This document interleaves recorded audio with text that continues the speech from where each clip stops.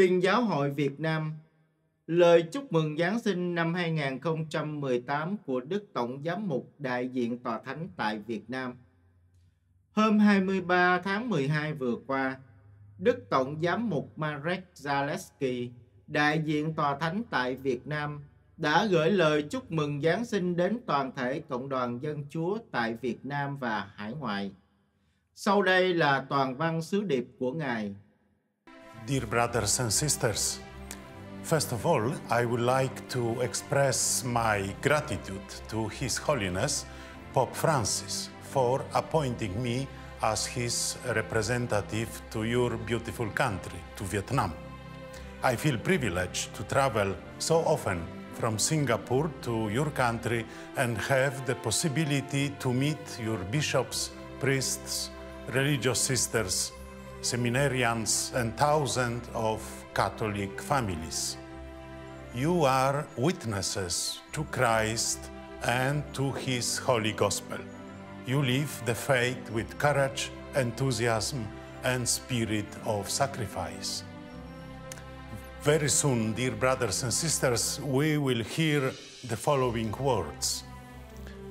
And there were shepherds living out in the fields nearby, keeping watch over their flocks at night.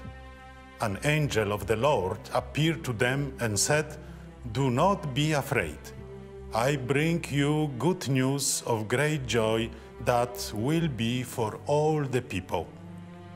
Today, in the town of David, a Savior has been born to you. He is Christ the Lord. This will be a sign to you. You will find a baby wrapped in clothes and laying in a manger." So they hurried off and found Mary and Joseph and the baby who was lying in the manger. That night, the one who had no place to be born is proclaimed to those who had no place at the table or in the streets of the city. The shepherds are the first to hear the good news. By reason of their work, they were men and women forced to live on the edges of society. They were considered pagans among the believers, sinners among the just, foreigners among the citizens. Yet to them, pagans, sinners, and foreigners, the angel says, "Do not be afraid, for see, I am bringing you good news of great joy for the people. To you is born this day in the city of David a Savior, who is the Messiah, the Lord." This is the joy, dear brothers and sisters. Vietnamese in Vietnam and abroad are called to share, to celebrate, and to proclaim. The joy with which God, in His infinite mercy, has embraced us, pagans, sinners, foreigners, and demands that we do the same. The faith we proclaim tonight makes us see God present in all these situations where we think He is absent. He is present in many places, often unrecognizable. Present in the people who walks through our cities and in our neighborhood. This same faith compels us to make space for a new social justice and not to be afraid of experiencing new form of relationship based on love and respect for human dignity. Christmas, beloved brothers and sisters, is not a season of greetings. We don't send in this day the Christmas card with strange pictures, with letters saying season's greetings. This is not Christian behavior. So Christmas is not only a social event, but it is a time for turning the power of fear into the power of charity. A power for a new imagination of charity and new evangelization. The Christian charity always grows together with justice and must have the courage amid political tensions to make itself a place of bread. That means home for everyone.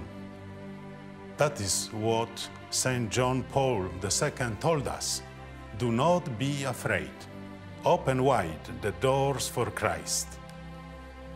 As representative of His Holiness Pope Francis in your country, permit me to quote our beloved Holy Father, Pope Francis.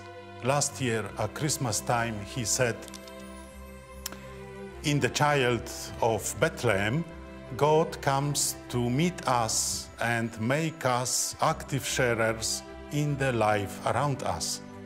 He offers Himself to us so that we can take Him into our arms, lift Him and embrace Him, so that in Him we will not be afraid to take into our arms, raised up and embrace the thirsty, the stranger, the naked, the sick, the imprisoned." These are beautiful and profound words. In fact, in child Jesus, God invites us, with no exception, to be messengers of hope and ambassadors of peace. In this child, born of the Virgin Mary, God makes us agents of His hospitality and His charity. Dear sisters and brothers, like the shepherds of Bethlehem, may you too, with eyes full of amazement and wonder, gaze upon the child Jesus, the Son of God. And in His presence, may our hearts burst forth in prayer. Show us, Lord, your mercy and grant us your salvation. Every time we hear about the birth of Jesus Christ, let us be silent and allow Him to speak. Let us take His words to heart and, in contemplation of His face, listen to Him. If we listen to Him attentively, we discover what is essential in our lives. I wish you a Holy Christmas and a blessed New Year.